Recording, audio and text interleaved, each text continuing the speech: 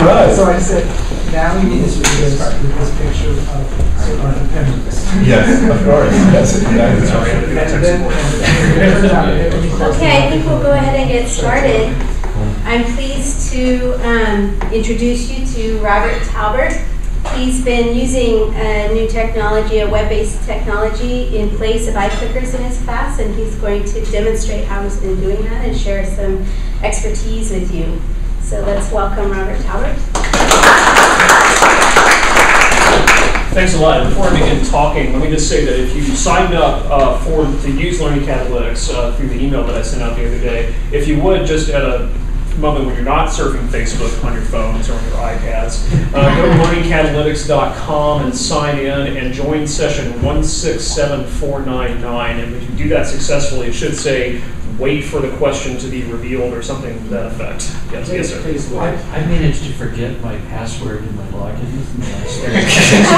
Do you have the session code, cited code? Does someone have that? There. Oh, it's right So this is a true demo of the class. Okay, thanks for having me do this. I wanted to give this talk for a couple of reasons. First of all, a lot of us are using clickers in the classroom or thinking about using clickers in the classroom. And I feel like it's really important for us to share what's happening and what we're doing in the classroom with that particular technology. So I hope to do that today in the next 40 minutes or so. And also, I received a grant from the PUFTLC to implement this software. And since I'm getting all this money, and since I'm messing around with one of the most important classes we offer in the curriculum here, and just totally, monkeying with this, I feel like I owe you an explanation as to where all this stuff, what's going on here. So hopefully I'll do that too. So here's the overview of the talk. We're going to talk about peer instruction, first of all, which is a pedagogical model that I'm using in Math 27, and a lot of my other courses too, that sort of gives rise to the problem for which this technology is a solution. Okay.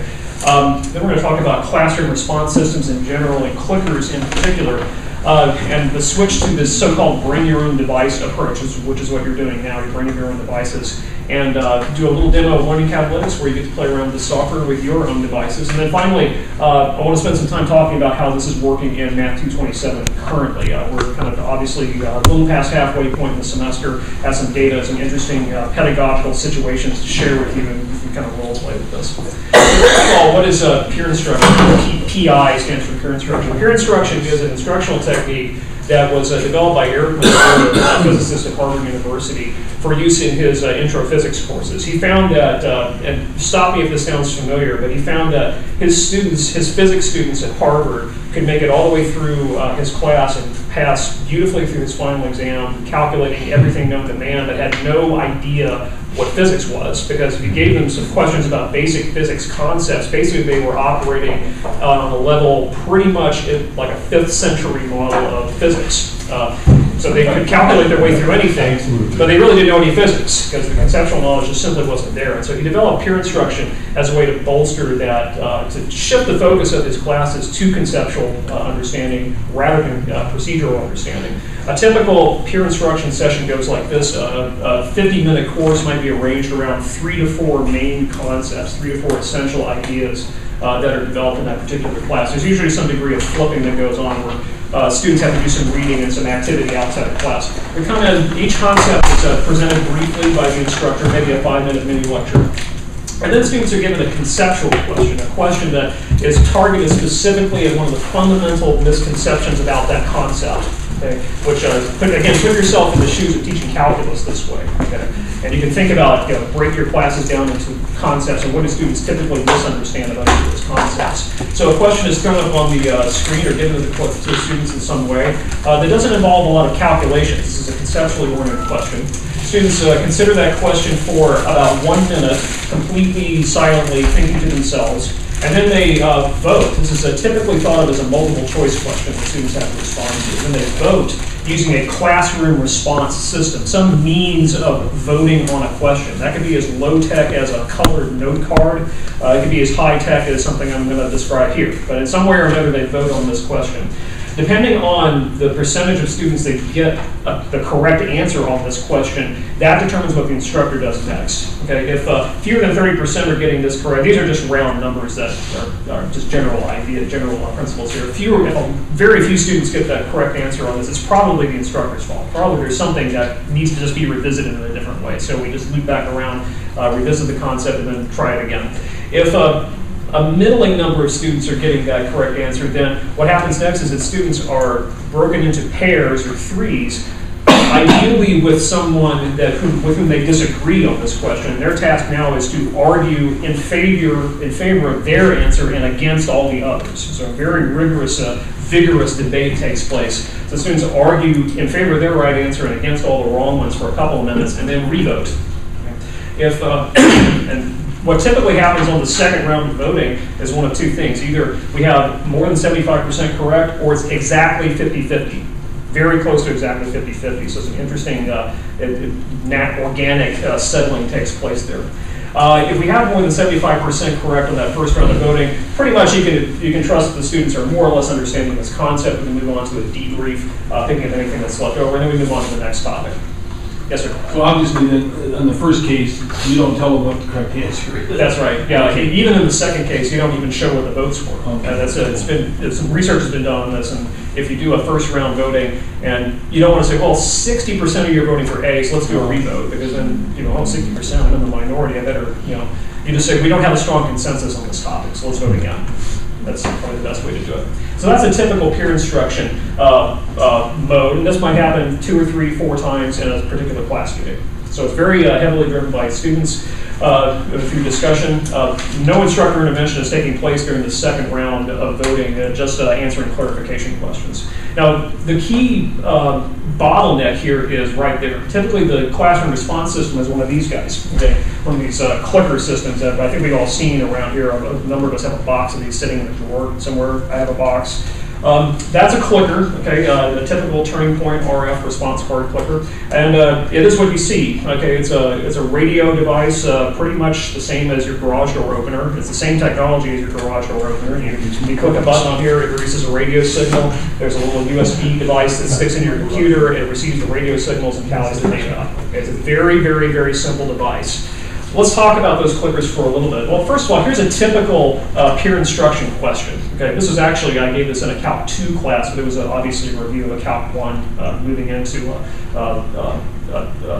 application problem here. So you can see there's not a lot of calculations that take place on here. There are no calculations that you could do on this. Okay, but you can see where you might not get full consensus on this kind of a question. Okay, some students may think like you can't tell anything because there's no formula, for example.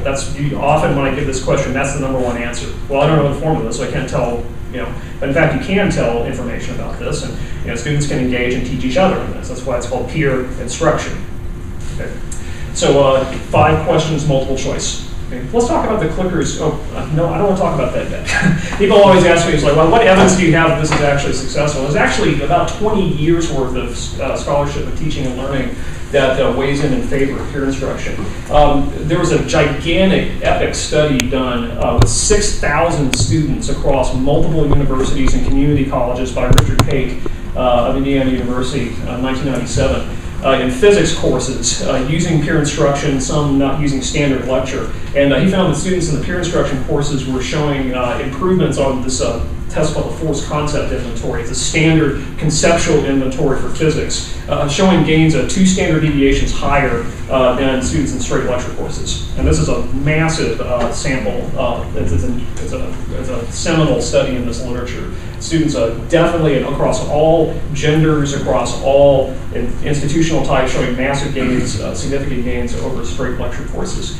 Students in these peer instruction-based physics courses, interestingly enough, to get these conceptual questions in, you have to take a lot of computation examples out, right? Because you can't create more time in the class session, so you do less computation. What Mazur found was that students improved on their computational skills with less direct instruction on computation because they're focusing on conceptual ideas.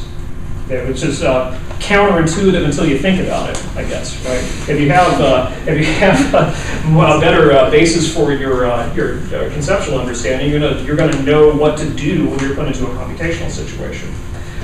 This also bridges levels the playing field in a number of ways. This study here showed that in one particular course, the gender gap between performance on the force concept inventory and the lecture course was effectively eliminated when you moved it to a peer instruction course. And finally, these pair here, this is a study done very recently, gave students a pre and post test on the NSE, the National Survey of Student Engagement, some of the sub-items from there, both before and after a peer instruction course, and showed some significant gains in student engagement. They measured the student engagement using this particular survey. So all the vectors are pointing, pardon the pun here, because I'm talking about linear algebra, all the vectors are pointing in favor of peer instruction as a pretty handy and useful way to teach. But what about those clickers? Because that's the technological bottleneck between success and failure sometimes. You can use peer instruction, and people do all the time, with no technology whatsoever, just using colored note cards. Okay? A lot of high schools, for example, that don't have the funding can do this. There's a lot of pluses to these clickers. I mean, they're extremely simple, they're very robust, and you can practically run this thing over with an automobile, and it's still going to work. Okay? I have not experimentally verified that, but I believe it's probably true. And despite what they look like, they're pretty low tech. I mean, basically, you click a button, it produces a radio signal, the radio signal is received. It's very hard to screw up using clickers from the tech support standpoint. Okay, well, you got to be set up right. But there are some downsides for this too. They are expensive, and one of these little guys here will cost $40 new. Okay, $20-ish used. I've seen them for as low as $8.99 on eBay. Still, you know, the student comes in, they have all this other stuff to buy, and they have to go buy a clicker. Okay, and that gets me to the second point. They're basically unitasking devices. This thing is totally useless outside the context of a classroom. Okay, you can't, unless you can get in here and hack it to actually open your garage door, which I'm not saying you can't, but maybe it's pretty much, you buy this for your class and you're never going to use it again. Let's face it. And they're pretty limited pedagogically too, because what sorts of questions can you answer with this? Multiple choice and true false. Okay, and if you have a question that you feel is really important and conceptual, say something that involves a graphical response, where you'd like the students to draw something, or submit text for something, like or a short answer, or even just simply a multiple select question where you want to check all of the following that are true, you can't do it with this. So you have to shoehorn every question that you ask in peer instruction into some form of a multiple choice question. Okay, it seems kind of awkward.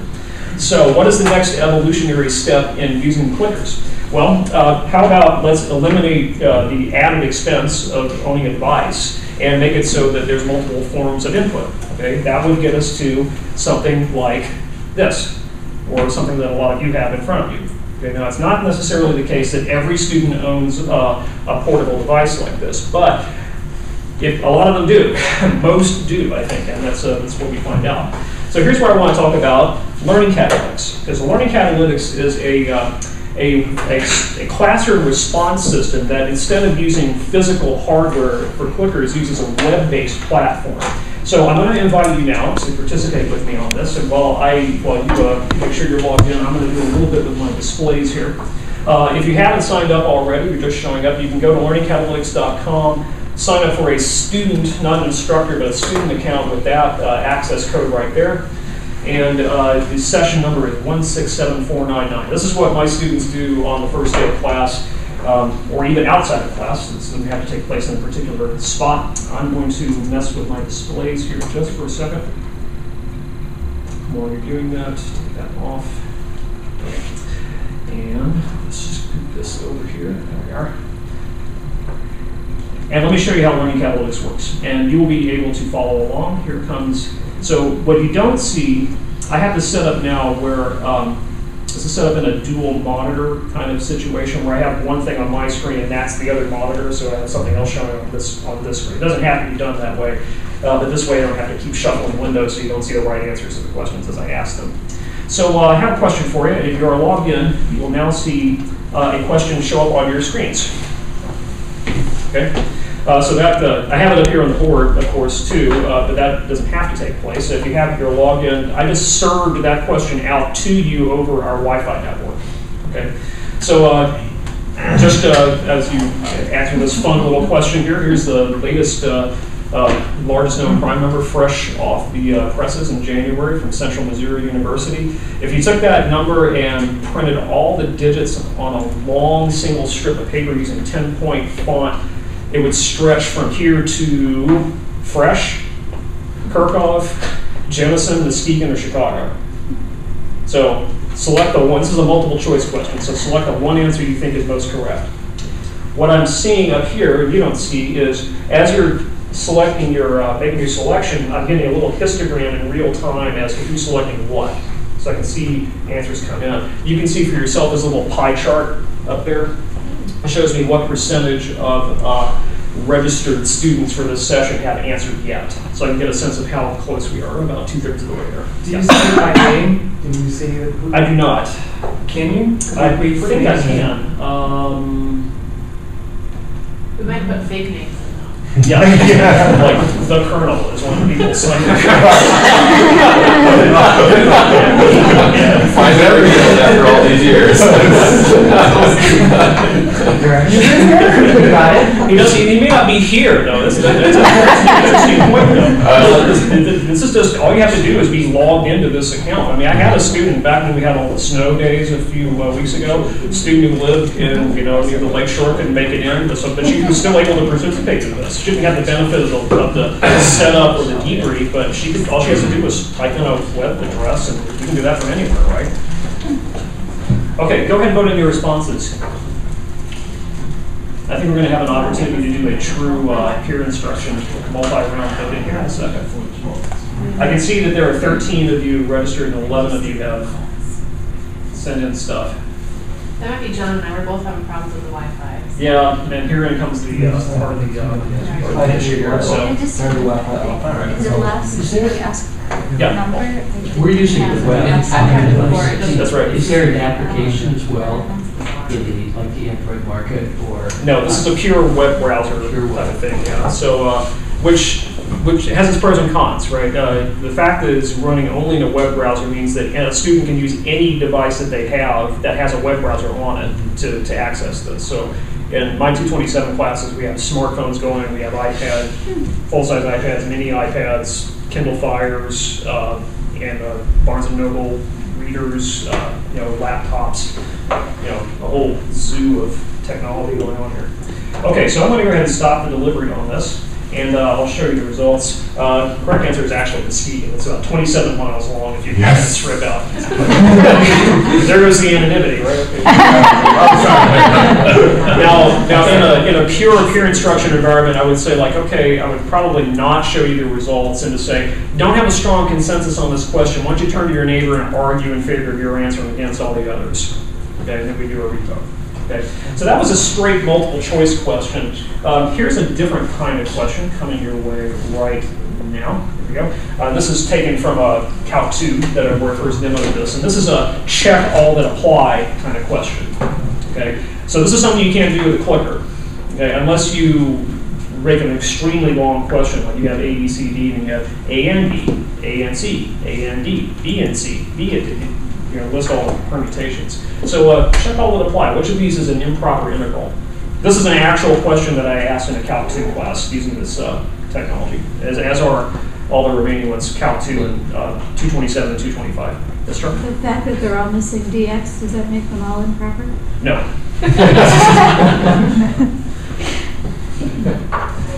What are you using to typeset that? Yeah, LaTeX. that's nice. LaTeX, yeah. Wow. It uses straight LaTeX. It also uses Markdown or straight text. So you can just type LaTeX directly into that. In 227, this is important because I want to ask questions about matrices, and it's just straight, plain LaTeX. No frills. Does this upload then in a TeX file or a PDF file that somehow extracts the ideas out? I'll show you that in a minute. Okay. The basic answer is when you author a question, it opens up just a text window. And you type it right into Type the it in browser. or copy it. Yeah. Or yeah, you could, what I usually do is type it into an editor, get it looking right, and dump it into the browser. Okay?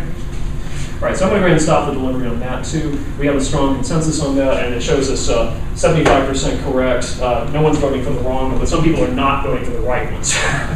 Okay, so that's a little bit more finely grained information than you normally get from a clicker question, so I think that's kind of neat. Getting more into stuff you really can't do with a clicker. Here's a question, a standard Calc 1 question. What you have served out to your screens now is a picture, okay? And this is a question we always ask, a bread and butter Calc 1 question. You know, given a graph of a function, draw the graph of its derivative. And what you can do now is just simply draw the graph of the derivative. You know, just stick your finger on your screen or take your mouse and just literally draw it. What I'm getting while you, so obviously you can't do that with a clicker. This is a big gainer over standard clicker devices. Now what I'm getting as you submit your results, nobody submitted anything yet, but as I get them, I have little thumbnails of what you're seeing, and this is going to generate a composite sketch for the whole class, which I can then turn around and show, and we can see the commonalities and discuss some of the differences. I'll show you that composite sketch as soon as we have a few more people. Robert, just like while people are drawing, can I ask a quick question? Sure. On the previous screen, after we submitted our responses and you showed us, I got on my device, I got there's a little prompt that said, I get it now, That's or right. I still don't get it. Is that just an opportunity to give additional feedback to the instructor? That's right. That's right. Especially helpful when there's 2 rounds of voting going on, because the student can click. If there's 2 rounds of voting and they still don't get it, they can click, I don't get it, I still don't get it. And that will show up for me, and I can go drill down to see who said that. And then get with that student later and say, hey, I saw you still didn't understand what was going on with this question, let's talk. Yeah. So I also noticed that the percentages were coming up, but didn't you say earlier that you don't like to show those percentages? Yeah, let me just, I'll show you. What I can do is I can stop the voting and then just immediately re-deliver it. So I can say there's no consensus, but they don't see them. But I can see that they can't. I control when the results are shown and when they're not. But I can re-deliver a question without showing the results.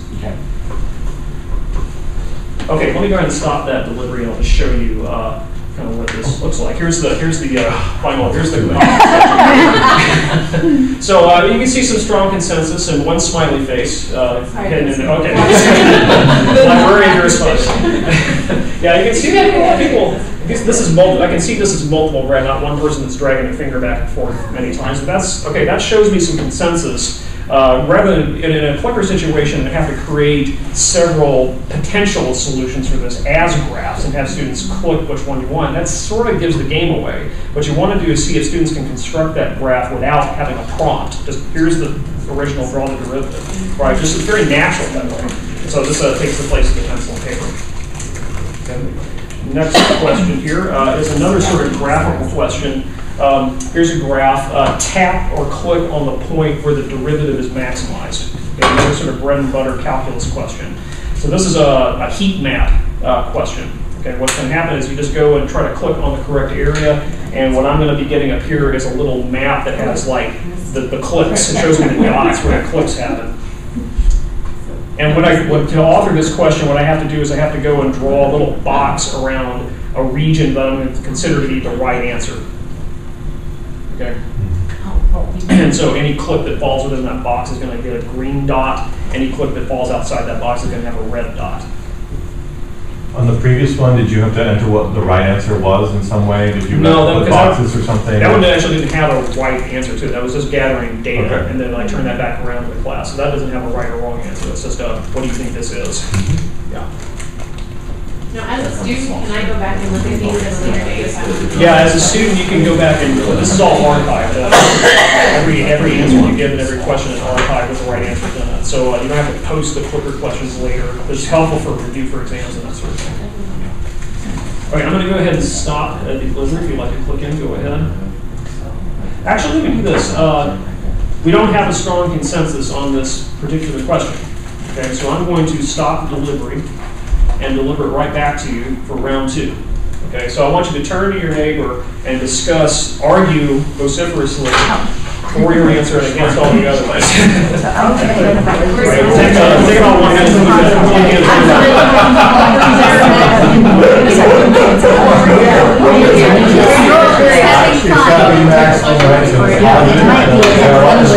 Yeah, like is there going to be I'm looking between where I have to put that.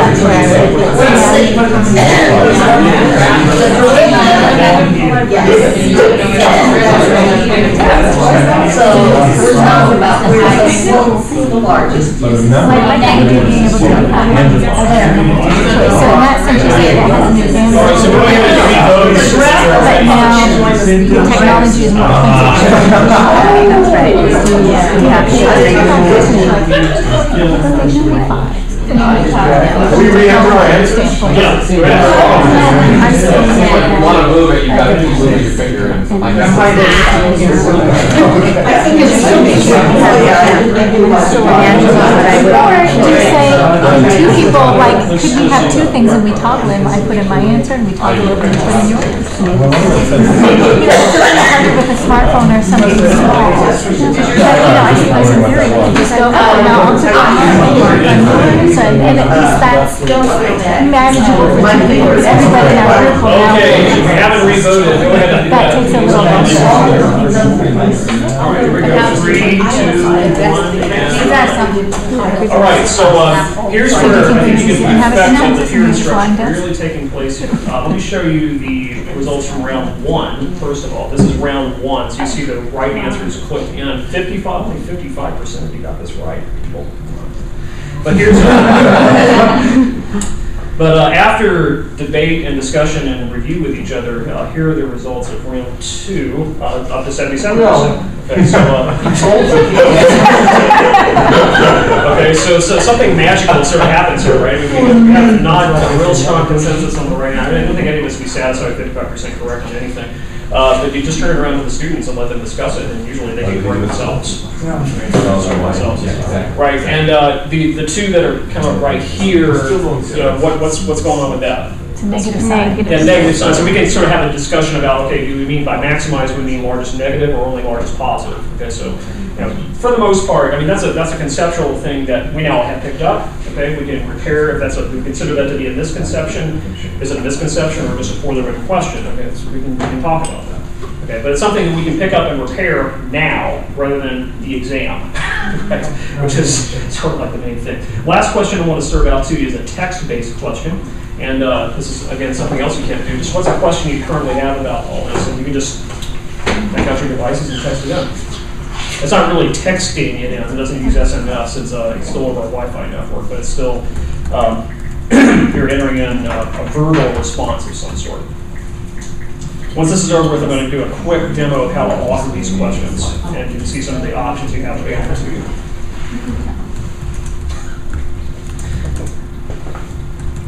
Just look at that. Okay. Most rooms have kind of a macro problem, but I don't think that's the case. No, I don't think so.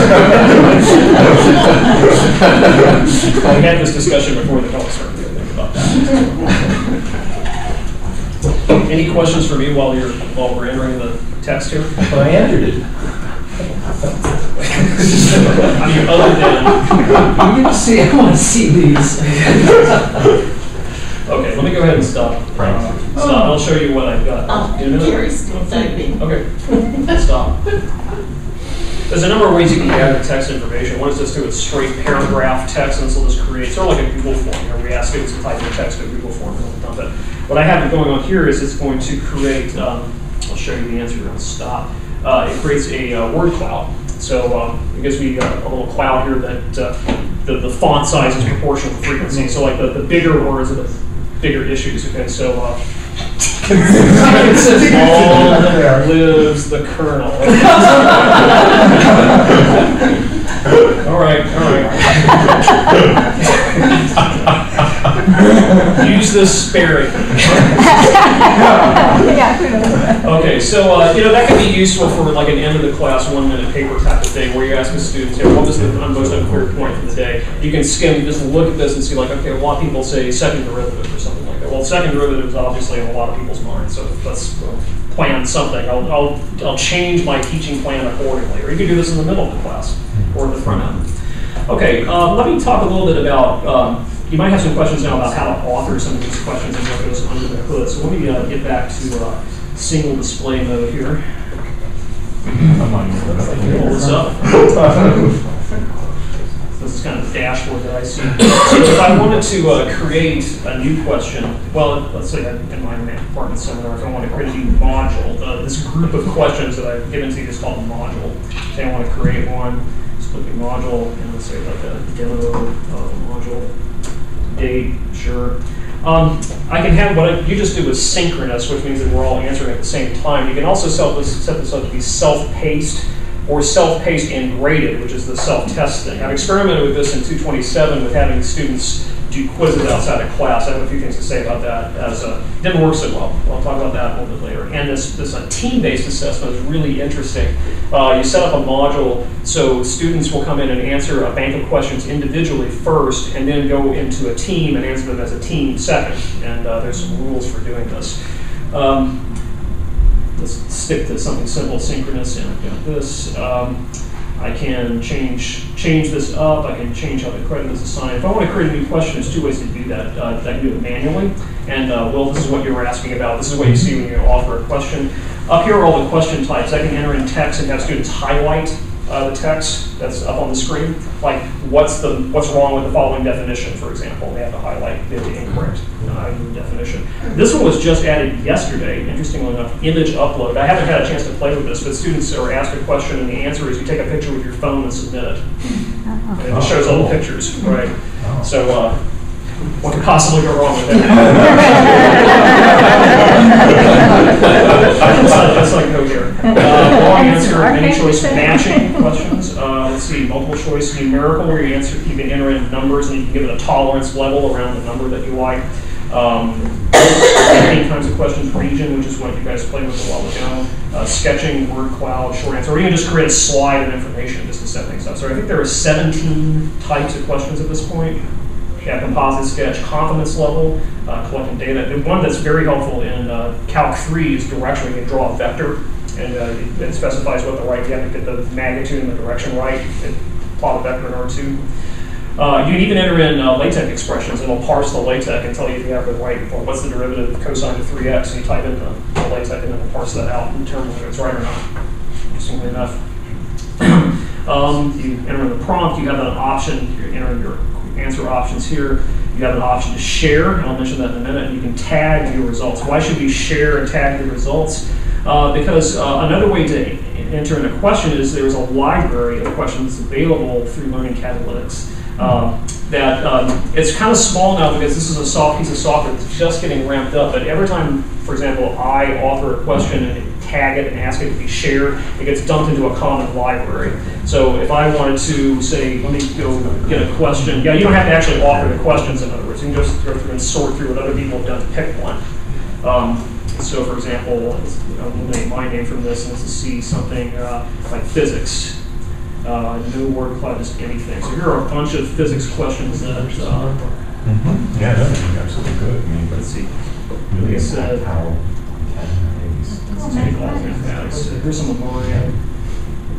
Yeah, draw a picture that best describes your attitude. Okay. Here's some things that are just been authored by people using the system. So it's pretty nice that you can search through. Like, I really need a question that's a word cloud question about solids revolution or something like that. There may not be anything, but at least you can search for it. Yeah. When you created this graph question here, so do you create a graph on the system, or do you have to create a graph elsewhere? I create that elsewhere, but you upload it as a simple JPEG or a PNG. I just created that in a separate, Maple or MapMap or whatever, and just export it as a PNG or a PDF and upload it. Yeah. How long per question do you roughly take to author a question? Is it lengthy? Boy, I don't know. It's really hard to make a good multiple choice question. I'll say that. You have to be very mindful that the foils in the question are not totally obviously wrong, that you have enough of them and so forth. Right. I find that it doesn't take me very long at all, except in a few cases where I really got to get this one thing right. Because you only have time in the peer instruction class to ask maybe 3 or 4 of these. So I've got to really nail it. So you have to think very carefully. This is what the majority of my prep looks like. I have to think really carefully about what students normally get wrong about things and write a question about Fall down that path. Right at the seams. So let students wrestle with it in class. Right. So I don't find that I take any more prep time than I used to when I was just doing lecture. It's just very, very differently spent. Yeah. There's also there are several problem banks that you have pointed to at one time. Yeah, the Hughes Hallett textbook, I think, now actually has a pure instruction problem bank to it, believe it or not, that's specifically made for pure instruction. So they're really on board with this. And of course, physics is loaded with this because this is really rising out of physics ed research. Okay. So that is a quick tour of learning catalytics. Any further questions on that? All right, so this sounds like such an amazing thing. What are the drawbacks? Yeah, I'm going to get to that. To get to the drawbacks, I think you have to put it in context. That's where I'm going to kind of go next with this, right? So let me talk again about implementing this bring your own device approach here. So I first tried this out in Math 202 last spring. Instructors can get a 30-day free license to try this out. And of course, in the spring course, that's perfect. It fits right on top of the spring semester. It's 4 weeks long. And the students loved it. We had clickers, regular clickers for a while. Then I learned about learning catalytics and we switched. The 30-day license ran out before the semester ran out, so we switched back to clickers, and students were mad. I mean, they were mad that we were not using learning catalytics anymore. Like, man, these clickers are terrible. Yeah, so that was pretty successful, and some of those questions you saw were from that course. And so in the fall, I wrote this grant to the FTLC for a Pew Technology Enhancement Grant. That got us 60 licenses for students. Students purchase a license for the software. It's $12 a semester, or $20 for the year, I think, and it's unlimited classes. So if you have you're taking a 4-course load and everybody's using the system, you pay once. You have no technology left over to do nothing with later on. And we also, being sensitive to the fact that not every student owns one of these devices, we also use the money to buy 9 of these. Okay, these are Nexus 7 tablet devices from Google. They're the cheapest thing that I could find that has a web browser on it that really works. Okay, and so we bought 9 of those. It was supposed to be 10, but I'll get to that in a little while. Ask Lori too. Yeah. The student licenses, are they only for the semester then? You can buy them for the whole year too. Okay. Yeah, but then they expire after the year is up. Yeah.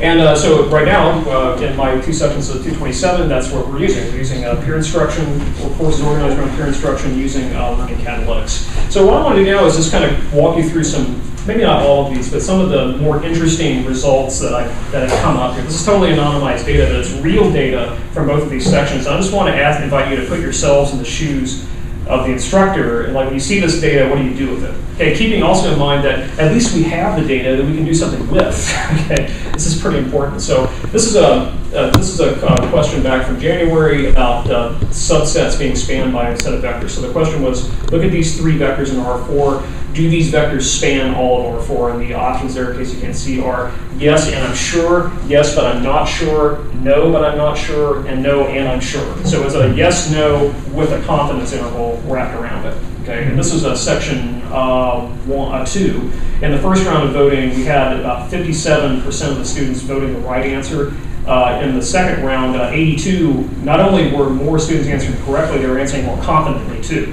which I think is a pretty nice effect there. And again, in the second round of voting, there's no instructor intervention whatsoever. I just stand in the middle of the class and say, if you have clarifying questions you need to ask them. Okay, otherwise it's all down. Okay. So that really, I think, illustrates the peer instruction effect, both on the correctness of the answer and on the confidence that students have. And you can see the 10 get it now. That's kind of a nice little plus there. Robert? Yes? How long would you have them spend on that type of question? 1 minute for the first round of voting, 2 minutes for the second round of voting. Right, so if you add in like a 5-minute mini lecture plus about 5 minutes for the whole deal, maybe 2 minutes of debriefing, then you can get about 3 or 4 of these in. And that must assume that the students have read. So that's right. That's right. So there's a little bit of flipping that goes on in my class. So they have to be reading and some web work outside of class. Yeah. Here's another one here for section 2.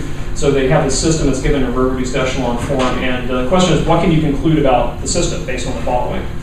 And so we have, this is a select, this is a multiple choice one. This is just a question about, how many solutions does the system have? And you can see that students are really understanding this concept. I don't need to explain this anymore. Okay, I might have some beautiful, pristine lecture set up to explain this some more, but I can just sort of set it aside and move on to something else, really. I mean, there's very few students who are not getting this at this point. Now, there's a follow-on question for this. I use the same system, And the question was, which of the following best describes the solution set? And the options here are, the solution is a single point, the solution is the line y equals x, the solution is the line y equals negative x, the solution is a plane, or none of the above. It's the same system, but not a lot of, I mean, I guess about 2/3 of the students are getting it right. But my question to you is, you look at these data, you're up here, the students are out there, it's real time, you see the data come in, what do? Right, you now have the opportunity to do something. What is the basic misconception? What do you see here? 64% of the students are voting for the correct answer, that the solution is the solution set is the line y equals x. Okay. It doesn't label the percentages on here because they're too small, but 21% are voting for the line y equals negative x. So what exactly is the misconception here?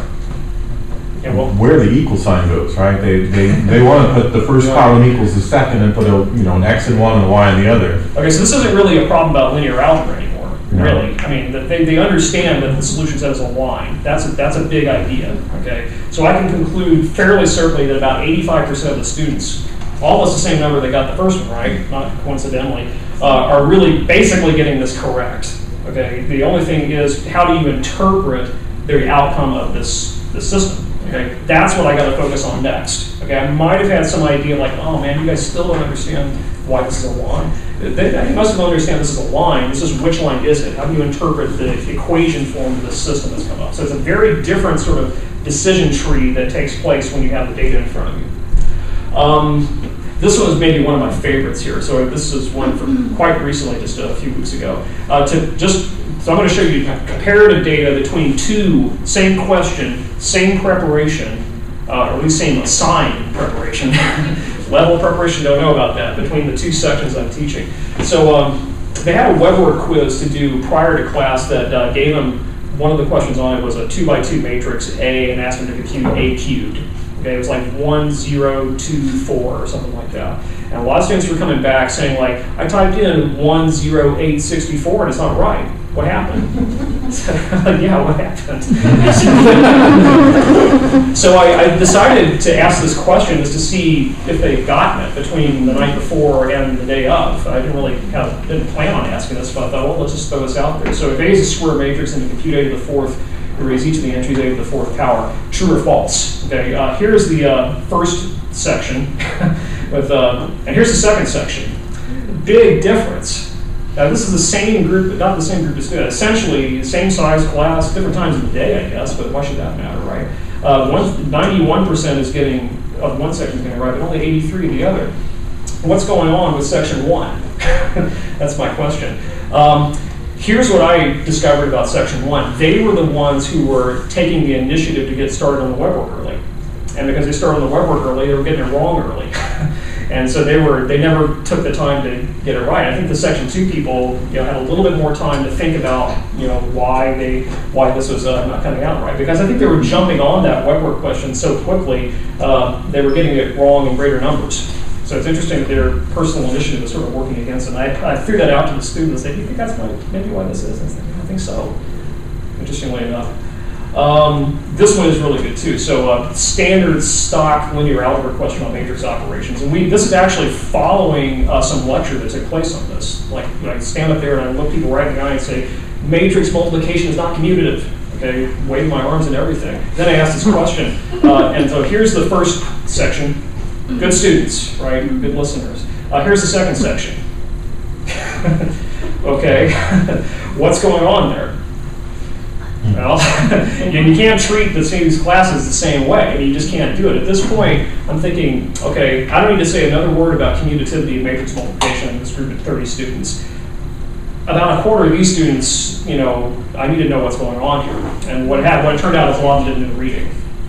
And this has been an ongoing issue with that particular section of low completion of the reading questions. And that's where it came from. Okay? So you get down, you drill down, you can find some things out. Let's see, do I want this one? Yeah, let's try this one. So here's another question, again, in the same bunch here. And this is a select all the following and apply question. So if you have a matrix that's invertible and B is the inverse of A, then which of the following is true? Okay, and I'm pointing to that third foil there because I'm trying to see if they've moved on from the A to the fourth question, right? right? Because you think like, oh, A inverse, that means you just flip everything over, right? That's got to be how it works. And so you should answer C and D both correct at the same time, you would think, but I don't know, it's a disconnect. Anyway, here's the first question, so that's good. You know, everybody's voting for the right stuff and hardly anybody's voting for the wrong stuff. Here's the second one. Okay, so again, and so that's interesting because that section 2 was the section that got almost all of the 8 of the 4th question right, but not this one. So what do we have to do here? Ed? So on the left where it says the one gets it now, is that one of the C or D selections? No, it's one of these. Actually, I don't know. I think that's not tied to your right answer or wrong answer. Yeah, okay. Yeah. Okay. I was wondering why you put it for that and not. I'm not sure. I'm not sure. It just showed up. Okay. So what I had to do with this section here was just like, okay, so those of you who are not voting for that question, why? Why is it not the case that the entries of B are the reciprocals of the entries of A? And so somebody says, well, look at this 2x2 matrix. You know, there was a real easy debrief on that one. I just let the students handle it. So those of you who are, those of you who are, the 84% of you who are not voting for that incorrect answer, which at this point they can see is incorrect. We got to understand why. Okay, so tell me why. What do you got? And so that's what they gave me, and then everybody seemed to be okay with that. Finally, here's a question that was really fun. Every non-zero matrix has an inverse, right? Because non-zero numbers have inverses, so non-zero matrices should have inverses too. This is going to show the interesting effect of the round 2 voting. So this was kind of disconcerting on round 1, first of all. That in my section that normally gets a lot of stuff right, only about 2/3 of the students were voting correctly on this. But after round 2, everybody got it right. And I said nothing, okay, about rightness or wrongness or inverses or anything. I just sort of said, okay, talk to each other.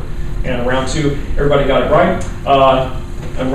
In section 2, it was 50-50, and only 75-25 roughly on the second round. Okay, in terms of normalized gain is defined as the ratio between the actual differences between pre and post test and the ideal difference between pre and post test. Like this is a percentage. Everybody who could have changed to the right answer did, and only 42% of the people who could have changed to the right answer in that section did.